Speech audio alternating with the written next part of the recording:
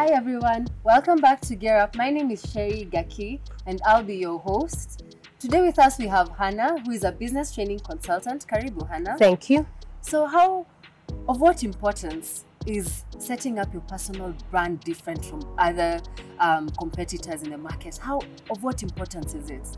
It is of great importance to have a personal brand because whether you know it or not, whether you're managing it or not, you do have a personal brand. There are things that people know about you. All right. So you want to make sure that you are known for what you want to be known for. And what a better way to do that than crafting and creating your own personal brand so that when they look at you, they see what you want them to see. That is very interesting. Yeah. I hope you guys are taking quite some important pointers from Hannah. We'd love to hear what you think about that, about personal branding especially.